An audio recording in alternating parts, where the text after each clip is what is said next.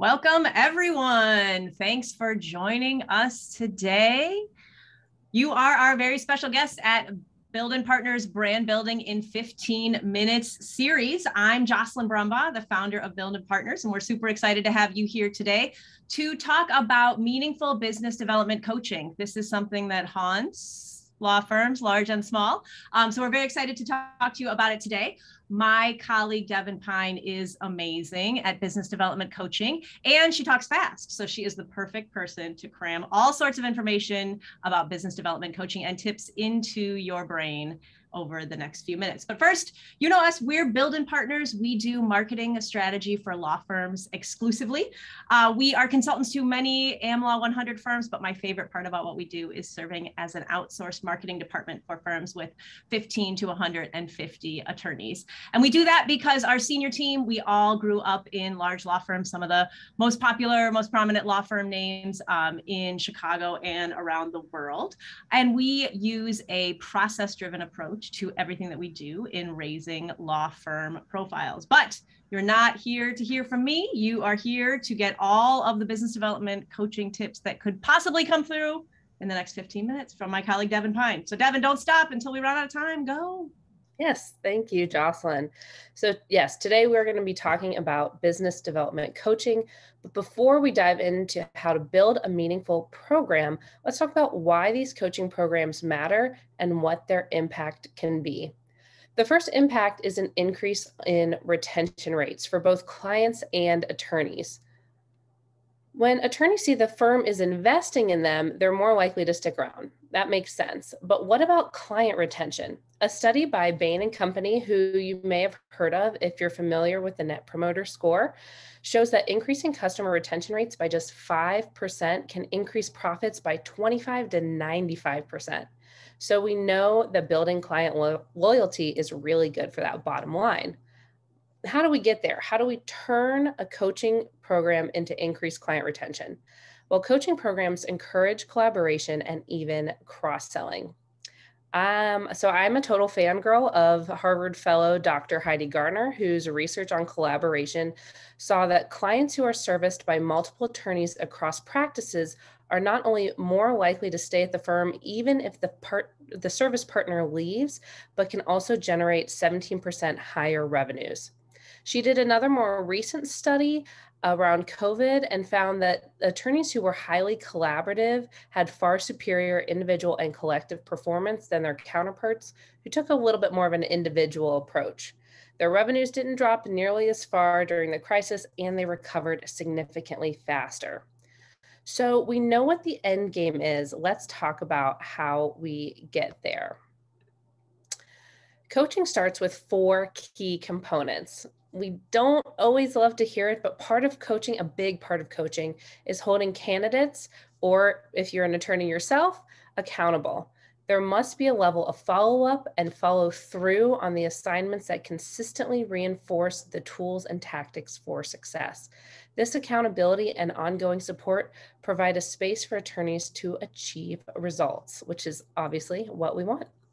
All right, inspiration. I know this can get a little bit squishy here, but we're going to discuss taking a tailored approach to coaching in a couple slides. But part of that is using a creative and inspirational approach to provide unique ideas on how to develop habits. Motivation, because your coach is in your corner. Providing the right motivation can help avoid that feeling that business development is a chore, because of course it is hard to battle with the billable hour, but providing that right level of encouragement, even if it's just a quick note, can sometimes be the difference between moving forward and feeling stuck. Okay, so we're getting to vulnerability. I know that it is spooky season, but vulnerability does not have to be scary. Coaching creates a space for sharing ideas, thoughts, fears, even frustrations. That coach can act as a sounding board, which can lead to a really meaningful impact. And I do want to mention here how coaching and business development has really changed during the pandemic. These key elements, both on the attorney's part and the coach's part, are still woven into the program. And part of that is providing a perspective for new avenues and pivoting if needed, which I think we've all had to do in the pandemic. All right, so the attorneys are in, the coaches are in. How do we get buy-in from firm leadership? In order to get that support, it is crucial to make sure that the program aligns with their goals and visions for the firm. But there may be more connections to that strategic plan than you think. For example, if there's a focus in the plan on a particular stream of business, start coaching attorneys in that practice group. All right, data. It is your new best friend. Give firm leadership the numbers and projected ROI and use that data to really paint a picture of what is possible for the coaching program. I know this may come as a shock to some of you, but attorneys are not known for their love of change. But presenting a program in a way that strikes the right balance between pushing new behavioral changes and leveraging what attorneys are already doing well will make the program much easier for firm leadership to accept. And the sell might not actually be that hard. A lot of AmLaw firms are already increasing their business development efforts. They're incorporating coaching programs. So there is a chance that your attorneys are already asking for coaching. And here is our first little blue bubble tip. Once you get that green light from firm leadership, start with a small pilot group. This is not only going to help you get your footing, but it's also going to create a nice buzz around the program, get people excited. Okay, so who's the right candidate for a coaching program? Well, to put it simply, it's someone who wants to do it, right? So, setting a program up for success in the beginning with attorneys who are excited to participate will help the program gain more traction. And you can see this list here really consists of a lot of busy attorneys. And you may have heard the question, if you want something done, ask a busy person. This is not bogging down. This is not about bogging down attorneys with a lot of busy work or homework. It's about giving the folks who want to change the tools to do so. And looking back at that accountability piece from earlier, the right candidate should also be prepared to agree to commitments, both from a timing perspective and on their deliverables. And as a coach, the success of your candidate is your success. So agree on those expectations early on, whether that's a conversation or if you're both signing an agreement, make sure that that is something you're both on the same page. All right, let's get coaching. Let's start our program. All right, so our question is, should the program be tailored or driven by process? Well, it should be and can be both. Setting up a dedicated timeline is part of that process. It creates a structure for the program, but making sure that the tactics within each phase of that timeline are custom to the attorney's preferences is part of having a tailored approach. And tailoring the program becomes a lot easier when you really meet the attorneys where they are. And this goes back to, finding that right balance for change. Jocelyn, does this remind you anything that Builden does? Why, yes, Devon. What I love so much about this and the way that you approach this is how well it dovetails with our marketing infrastructure model, which is about helping attorneys expand and do more of what they already do well, because business development coaching is so scary to a lot of them. This really helps them to meet them where they are and capitalize on the success that they already have. Definitely. Thank you. Yeah, this program is really designed to meet attorneys where they are and allow them to develop habits organically. That's really that organic habit. Those organic habits are going to lead to long-term success. You also need to be sure to set up SMART goals along the way. And if you need a refresher on what SMART goals look like, they're specific, they're measurable, achievable, realistic, and they're anchored within a time frame. All right, so let's talk more about that process driven part and what that means. It's so key to a smooth coaching program. No matter who is going through the program, the first aim should be to identify and reinforce their differentiators. Answering the question essentially, why should clients choose this attorney? What makes them stand out? Step 2 is about mining the contact list and outreach. In my opinion, this really is the most crucial part to any program. It really gets the ball rolling and allows for attorneys to start generating wins.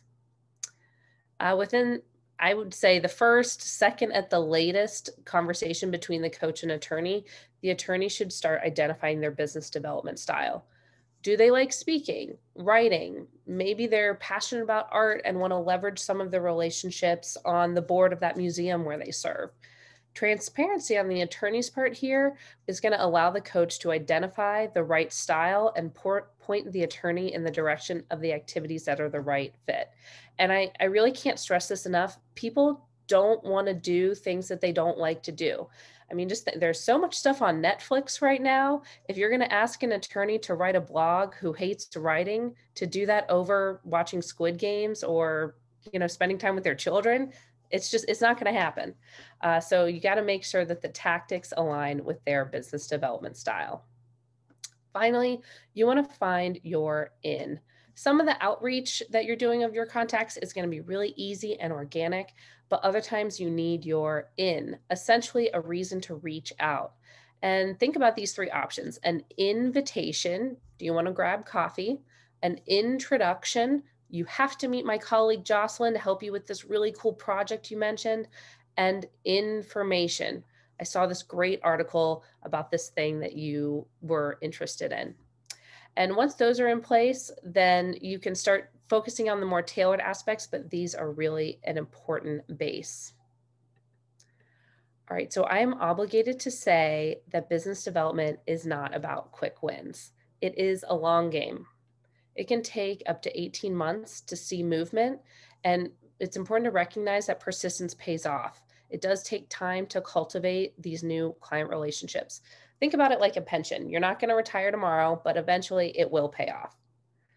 However, on the flip side of that, it is important to build in goals that allow for wins, like reaching out to low-hanging fruit that will help build momentum. And not to mention, it is fun to celebrate milestones. And it's important to have fun in this coaching program.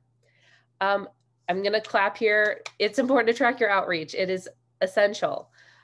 Seriously, track your outreach. Short term, adding things to a spreadsheet will make you feel like you're moving the needle. And longer term, it will show you that you actually did move the needle. And that part is really exciting.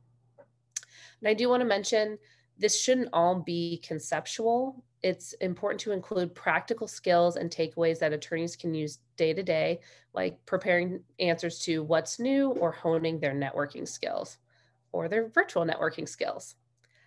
Okay, if there's one thing to take away from the entire brand building series, it's to find a method of scheduling your outreach here in this blue bubble tip. Use your calendar to schedule reminders for yourself. Okay, so that is my spiel on business development coaching. We're going to take a little bit of a break during the holidays, but we are going to be back with brand building in 2022. In the meantime, if you want to get caught up on previous programs, please visit buildenpartners.com. We even have a nice brand building tab for you right in the main navigation. And I just want to say, if you're looking to kick off the new year with a new practice group or industry team, I highly recommend that last program listed there about marketing your new practice. All right, Jocelyn, what else do we need to know? Well, we don't have time for questions because we only have 15 minutes. But if you do have a question, you're welcome to email Devon or me. Happy to help out. And also, if you like a lot of marketing tips crammed into a small space, sign up for our newsletter at hello@Builden Partners. Thanks, everyone. We will see you in January.